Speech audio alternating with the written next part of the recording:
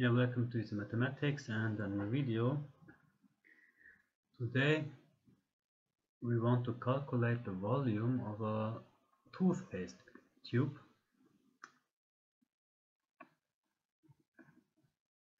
And this is how we will start. So first we discuss the shape of a toothpaste tube. Yeah, then we make a couple of assumptions for the calculations.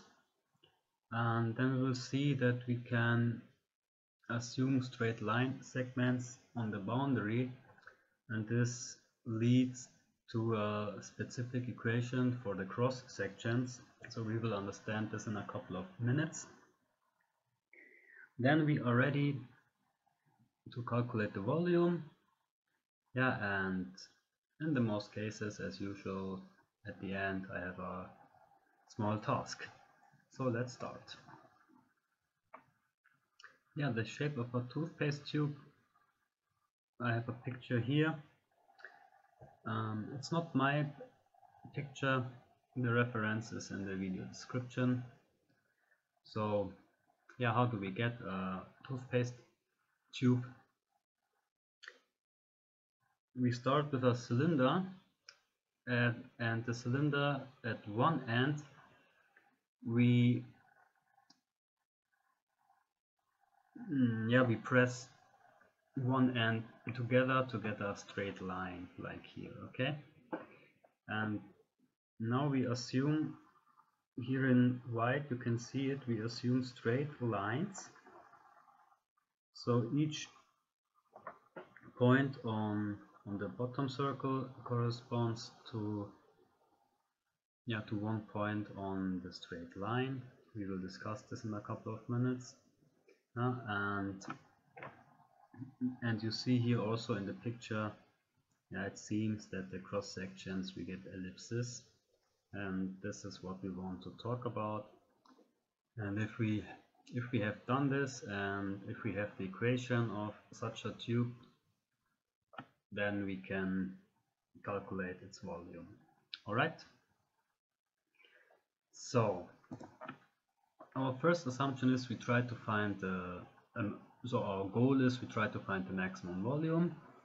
So we do not care about the thickness of the tube. So if we work with the exterior radius, we are good to go. Alright, and we will see, like mentioned, by the shape of the tube we can assume elliptic areas. So the cross sections, and we will prove this in a couple of minutes. And what you should know about to understand this video: you should know about the parameter form of a line and of a circle and ellipses, and you should know about Cavalieri's principle. So I will not talk about this stuff in detail. Okay, so make sure you understand these 3 points. And now we can start. Straight line segments on the boundary. So again, I have here a picture what we want to do. We assume here straight lines on the boundary, and also from the other side, and we want to find the major radius of our ellipse and the minor radius of an ellipse, and then we will prove that this is an ellipse. Okay, and for the boundary, for the picture,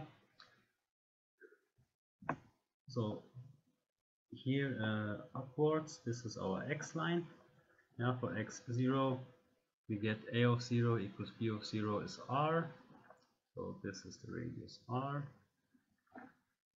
and our tube has height h.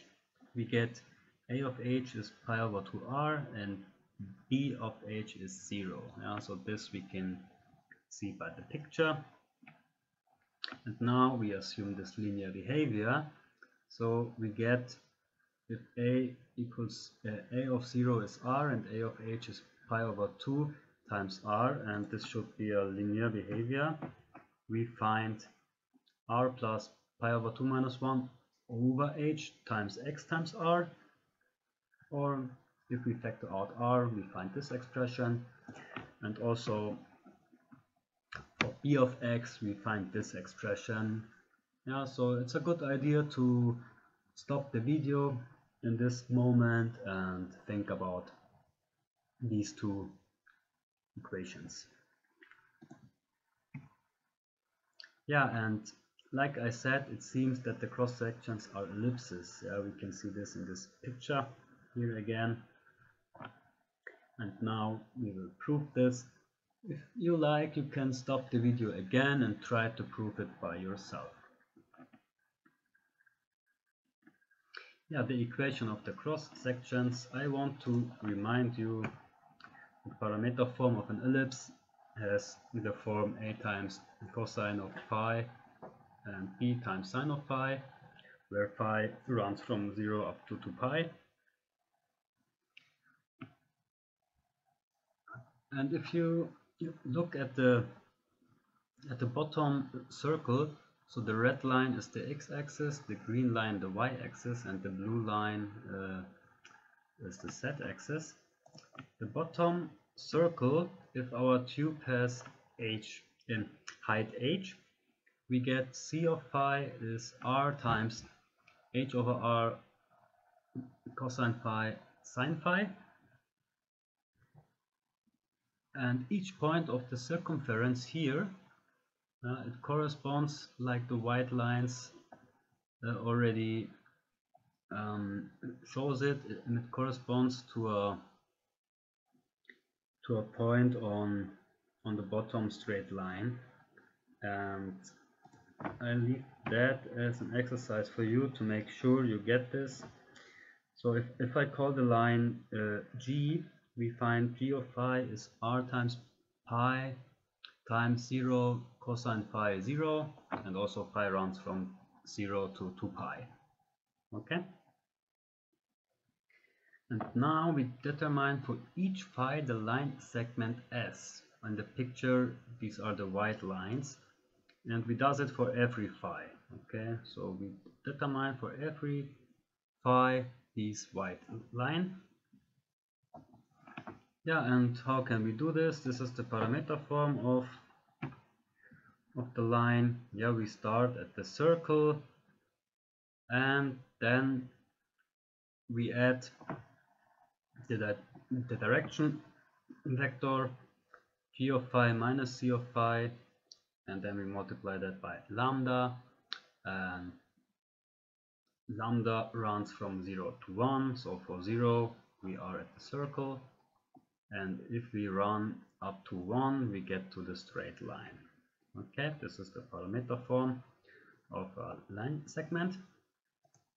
Now we plug in all the values we have. Yeah, so c of phi is this expression, g of phi is this expression, so we plug in all the stuff. So lambda runs from 0 up to 1 and phi runs from 0 up to 2 pi. Now we write this in following form. It's a small exercise for you, it's not difficult. We get this expression, and the important point is that we have here this a times cosine phi and b times sine phi, and here is some constant if we fix lambda. So for each lambda we have indeed an ellipse in the yz plane. And to be more concrete, we get the ellipses if lambda is between 0 and 1 excluded. For lambda 0 we have the circle, the bottom circle, and for lambda 1 we have the straight line. And all values between 0 and 1 we have indeed these ellipses. What a nice calculation in my opinion. And now we are ready to calculate the volume of the tube. And we start with the principle of Cavalieri, and this allows us to write the volume as an integral from 0 up to h pi times major axis times minor axis dx. Okay, and if you remember, these two axes, they had this expression. So we factor out 1r of each factor to get the r square. The pi we write in front of the integral. And now from here it's a very basic calculation. I leave this also, the details for you. We find pi times pi plus 4 over 12 r squared times h. Alright, and now we can also take care of the grommet. So if you look at your toothpaste tube, there is a small, in most cases cylindric shape where there's a small mass of the paste. Yeah, and in the most cases, yeah, it's like a cylinder with radius at most r. Of course it's smaller, and for simplification we assume that the height of this cylinder is also r. So at most we have pi times r cubed for the grommet. So in total, at most